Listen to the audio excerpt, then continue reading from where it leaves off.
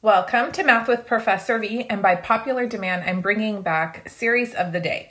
So the task is determine whether or not the infinite series is convergent or divergent. We have the sum from k equals 1 to infinity of k times natural log of k over k plus 1 cubed.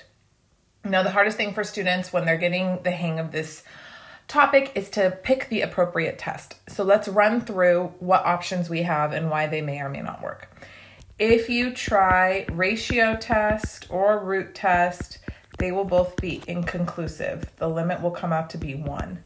So that's not the way to go. Okay, alternating series test, not appropriate. It's not an alternating series. What else do we have? Comparison or limit comparison test. Okay, that's a nice option, but like, what do we compare it to? Usually we compare to either P series or geometric series, and this natural log is really getting in the way. Okay, then we get to the test that nobody really likes, integral test. Okay, I'm feeling like we might have to do this. Oh no. But before we jump into trying to integrate, we're gonna have to manipulate things a bit, because I'm already imagining if this was a function of x, how would I integrate it? This k plus 1 is really making things difficult. So let's first just say, do we think this will converge or diverge? Just take a guess. I see k and ln of k in the numerator, okay? ln of k does not grow as fast as k. And then in the denominator, we have k plus 1 cubed. So that's basically growing like k cubed. So k over k cubed, that would simplify to 1 over k squared. And then we also have ln of k. I'm leaning towards, when I think of my P series, as long as P is greater than 1, it will converge. I have a feeling like this will probably converge also.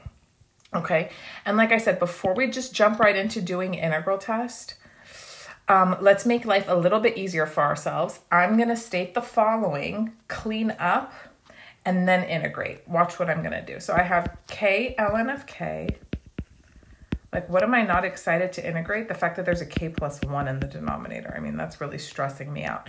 So can't I say this is smaller than just having k times natural log of k over k cubed? Is that not true? Right? If this denominator is larger, then the entire expression is smaller.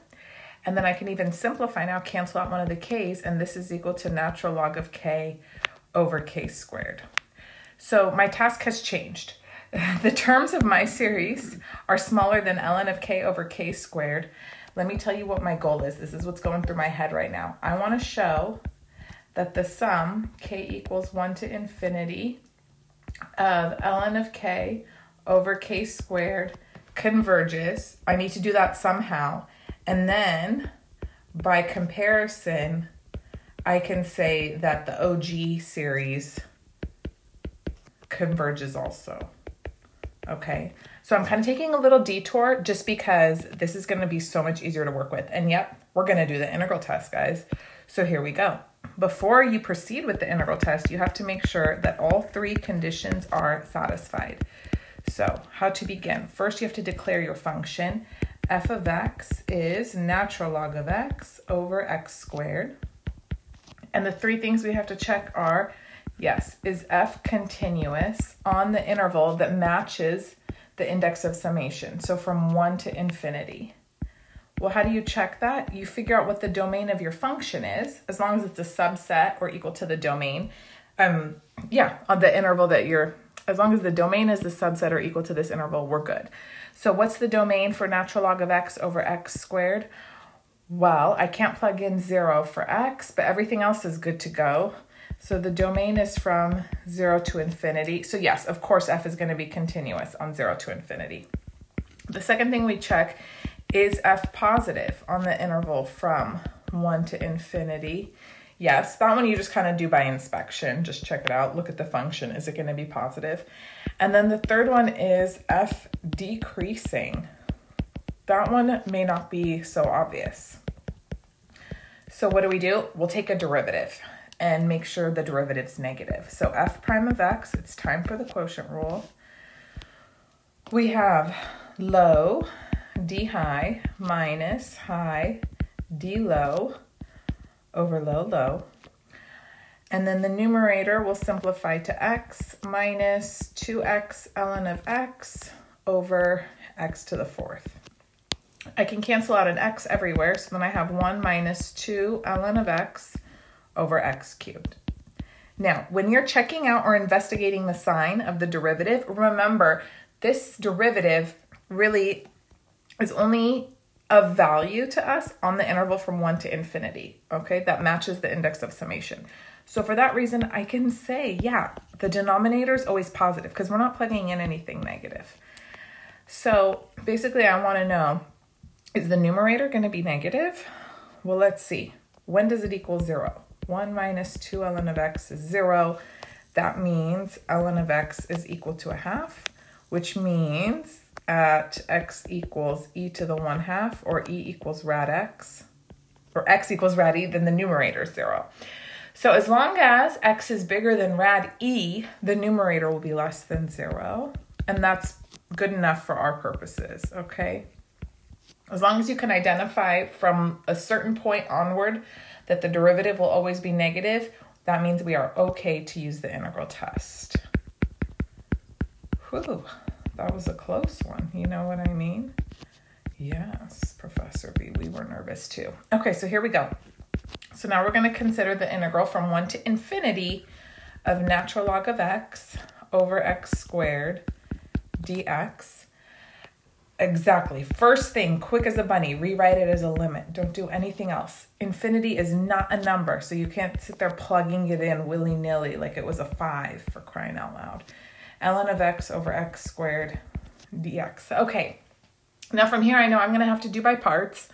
If you would like, you can work on that aside with an indefinite integral just to get the antiderivative and then be done with it. Do you know what I mean?